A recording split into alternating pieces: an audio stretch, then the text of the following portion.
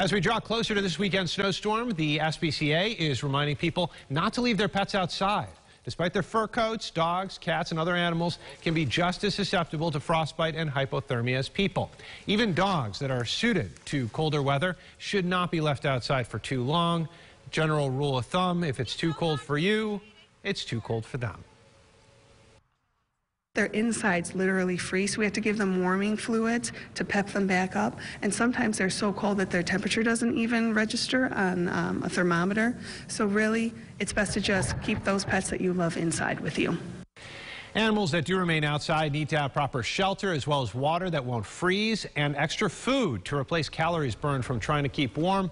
To report animal neglect, call the Humane Society Law Enforcement Division. Their number, 585-223-6500.